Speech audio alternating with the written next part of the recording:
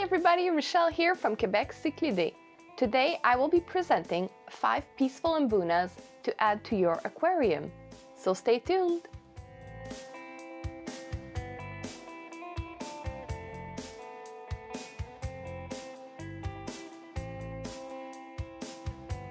Before we get started, I would like to take a moment to invite you to subscribe to my channel. I mainly post fish information videos, and there are plenty that have been done and plenty more to come, so make sure not to miss a single one. For those of you who don't know me, my name is Rochelle and I own a local fish store in Terrebonne, Quebec that's right outside of Montreal. I'm open to the public, so if ever you're around, don't be shy to stop by. Mbunas are amongst the most fascinating fish to keep in your aquarium. They're energetic, colorful, and easy to breed. They get a bad rep for being aggressive because, well, they are. Don't let this discourage you. If kept in the appropriate ratios, these fish will live harmoniously. They are the most popular African cichlid group on the market. This wouldn't be the case if they were impossible to keep. Amongst the Mbunas, there are some more aggressive species and some that are less aggressive. Here's a presentation of 5 of my favorite peaceful Mbunas. Now keep in mind that even though these Mbunas are technically less aggressive than their cousins, there can sometimes be a bad apple amongst them who can take over the aquarium. But this is possible for all species of Mbunas. So if you get one of these in your aquarium, they might be a little bit more aggressive. CICHLID is the most famous African cichlid. There are multiple regional color variations that exist for this fish, the most popular being the yellow variation. This comes from the fish that were first exported from Mbowe and Lion Cove in Lake Malawi, around Lake Malawi. In the past, I've also been able to get my hands on some CICHLID and Kata.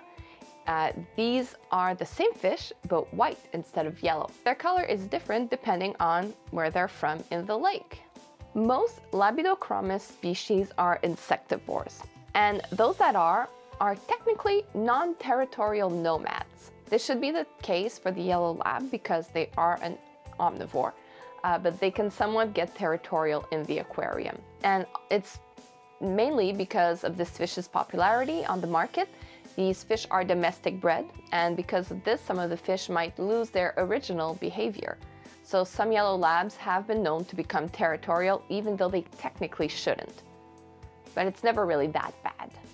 If you have problems with aggression in your tank, just check out my video on how to deal with fish bullies in the aquarium. To tell males from females apart in the yellow labs, it's practically impossible. Even when you vent them, it's very hard to do it properly. I've noticed when venting them that for the males, the body is a little bit yellower around its genitals, and the females will be a lighter color, and in some cases white. But this isn't the case for all variants of yellow labs. Pseudotrophis acei, or ACI, like I think English speakers say it, this is by far the most peaceful Mbuna. They're non-territorial schooling fish. In the aquarium, their behavior might be a little bit more territorial than in the wild, but it's never as much as other Pseudotrophius. There are multiple regional color variations. The ones with black bodies can have either yellow or white fins. The ones with light blue bodies generally have yellow fins. As for sexual dimorphism, with the black-bodied fish, it's a lot easier, as the male will often have some blue reflections in there, whereas the female will be flat black charcoal. As for the sexual dichromatism in the light blue species, there isn't any. Your best bet is to check their dorsal fin. If they're pointy, it's male. If they're round or square, it's a female. Rusty cichlids are fascinating. They distinguish themselves from the other Mbunas by their colors and their shape. They're rounder than most and a rust color that none others have.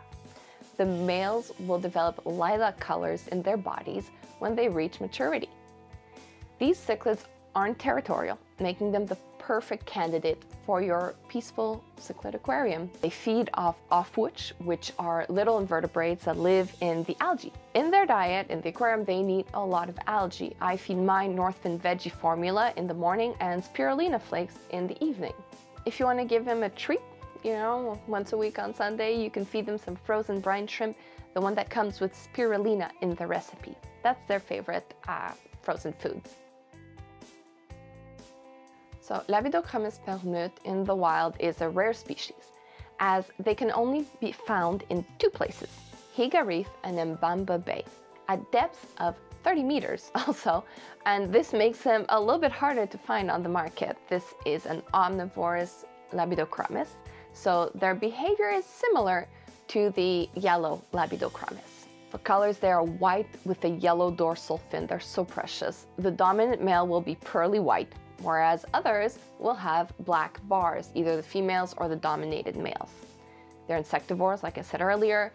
They will eat little invertebrates off the roof of a cave in the wild. But in the aquarium, don't worry, you don't need a cave with invertebrates that they can just eat off the ceiling of. In the aquarium, they're very easy. You can just feed them omnivorous pellets, and if you have them with strict herbivore Mbunas, you can also feed them the herbivore pellets and they will be fine. This is the second Labidochromis peaceful species that I am going to mention. It's also one of the most popular and the prettiest as well. I'm not going to look at all the peaceful ones versus all the less peaceful ones. There's an easy way to know if your species of Labidochromis is peaceful or not, and it's to look at their diet. Omnivores are more peaceful than herbivores. So if you know the name of your cichlid, their species and everything, you can either go to Cichlid Forum in their profiles page and just click on the link and it will tell you if they are omnivores or not, or you can check out if you have any African cichlid books or encyclopedias. That could help too. But you might get a lot more information than you signed up for. All right, the last one is the Cynotilapia zebroid. It used to be the Afra. They changed the name of the species a couple of years ago. So this Mbuna is a little bit more territorial than the others mentioned in this video. So I would classify it more as a semi-peaceful Mbuna. So like I said earlier, I didn't just want a full list of Labidochromis, I wanted other species as well. In all of my experience with this fish and my clients' testimonials, it has only seldom happened that this fish would be the bothersome one in an aquarium. They tend to mind their own business if they're in a good environment. They are territorial, meaning that you will have to give them some nice caves to live in and to excavate. They need that, just it's part of what they like to do. They will protect their territory, but never bother other fish in their own homes. They'll never try to steal someone else's territory unless there's not enough in the aquarium. Now this fish has incredible color variations depending on where they're from in the lake, kind of like the Caerulus Labidochromis. The variation I keep at the shop depends on what's available at my suppliers. Whichever your local fish store has, they're all pretty much the same species and have similar behavior, and they are all very pretty. So these are my suggestions. If you're a beginner in African cichlids, these are peaceful Mbunas that you definitely want to get your hands on.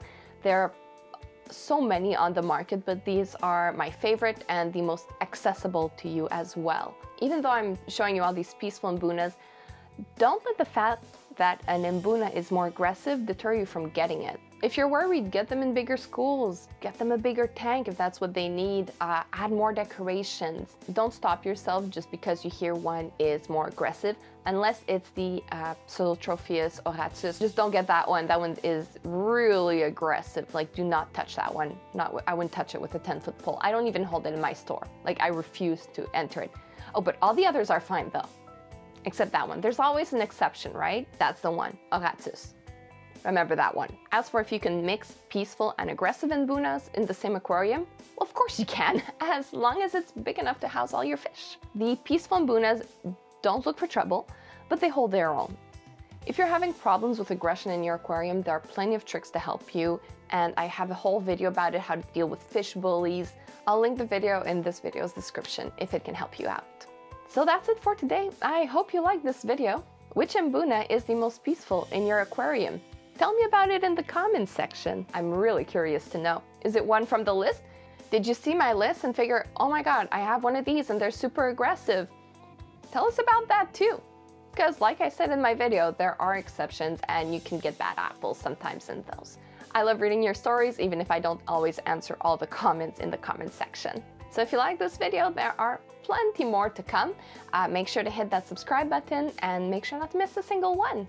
If you want more fishy content in between my videos, you can follow me on Facebook, Instagram, on TikTok, and I have a great website where you can shop online and see all the fish I have for sale. With the nice weather coming, I should be able to restart shipping out fish throughout Canada. I don't ship to the US. Also, if you like this fabulous CICHLID Geek t-shirt, Fish Geek is also available. You can get it in my Teespring store. Every shirt you get helps me out and encourages me to continue doing everything that it is that I'm doing.